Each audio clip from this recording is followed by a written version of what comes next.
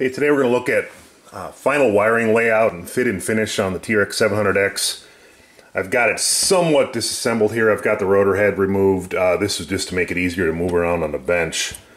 Tried a couple different combinations of wiring layouts and decided I like this one best. We've got the speed control mounted on top of the overall battery tray assembly with the power leads going forward. The motor leads are going aft, down through the upper tray here into the frame. The easiest way to do this is to actually remove the motor, pull the motor up, route the wiring through the holes here and back up. Plug the three leads in based on their color combination, and as things get pushed down, the wires will wind up, excess length will wind up down here inside the frame. It misses the gear completely. It's well outside of the battery tray. Just seems like the best all-around wiring. There's Velcro currently holding the speed control down. When I'm all done, I'm going to take at least a single tie wrap or zip tie around here just to secure it. The fan is mounted on the ESC and plugged here into the programming port for power. This can also be used for Align has a portable ESC programming system that'll plug in here. We're going to cover in a later video. Receiver wise, I had been using an external receiver for the MicroBeast. It's what I had around. I finally received in my TREX700X. That's a single line capable receiver here, an SRXL receiver. So I've got this bound to my DX9, and I've got a single line here coming around through the frame to the MicroBeast on the far side. Got my remote receiver, and then the single whisker antenna wraps around the front of the battery tray at this point and comes around to the far side. We'll roll this over and see if we can keep everything in frame.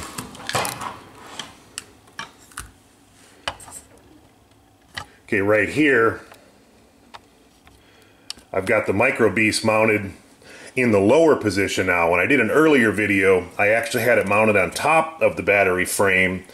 It wound up with the wiring a little too tight, and I was afraid it was going to give me some vibration into the flybarless system, so we rerouted it down here. You notice this is the whisker for the AR7700 on the far side, just giving me antenna coverage on both sides of the frame. I went ahead and used the two Align provided extensions for servos, and those got heat shrink right here. This is actually the elevator, and the rudder servo gives me enough length to bring the wiring around the front of the MicroBeast.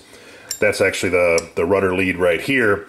And the other two leads, channel 2 and channel 3 for the two forward cyclic servos, those had plenty of length the way they are.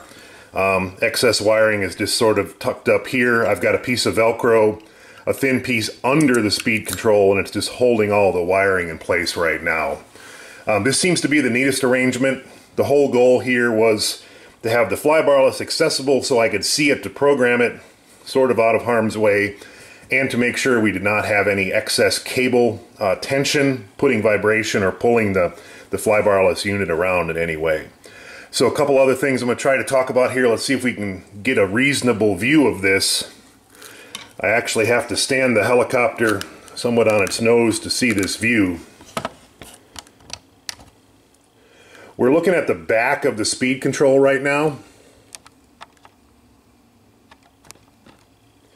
And you'll see there's two sets of servo wires coming out of the back of the speed control. These are some fairly long leads provided with the kit. Over here on this side, we've got one marked -+R and then -+ signal. On the viewer's right here, -+R, the plus and minus is actually just a power lead that we're providing an extra amount of current to the flybarless system.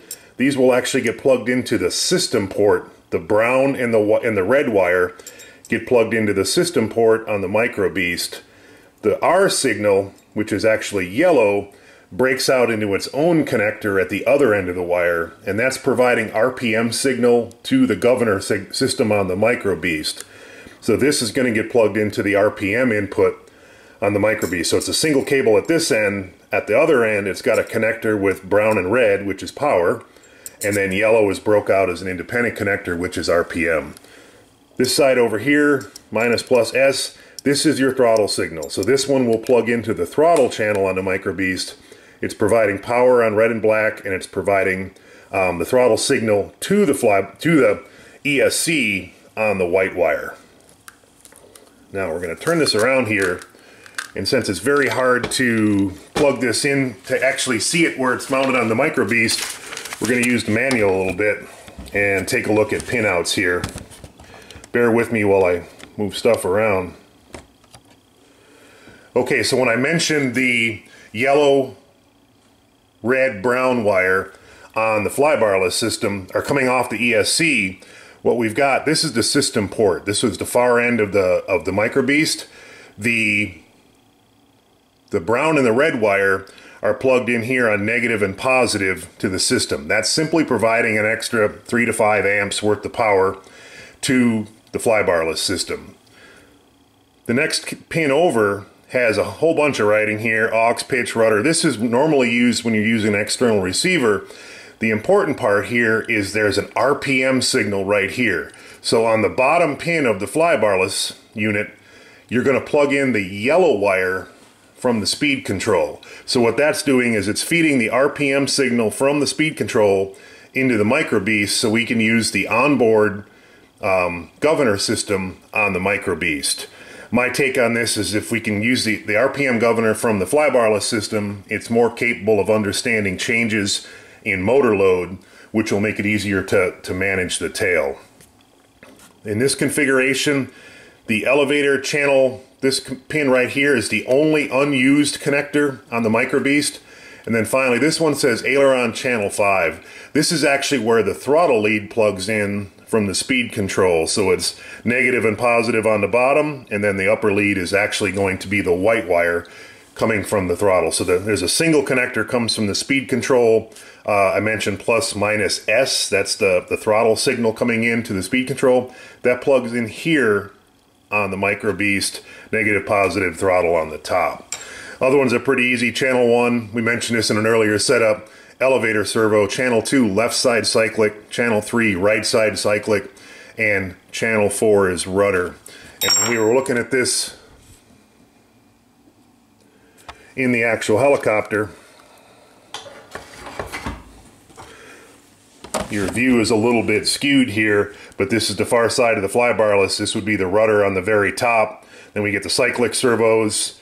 The elevator servo is a little bit further down. We eventually wind up with the throttle cable, and then RPM signal and power in on the system connector.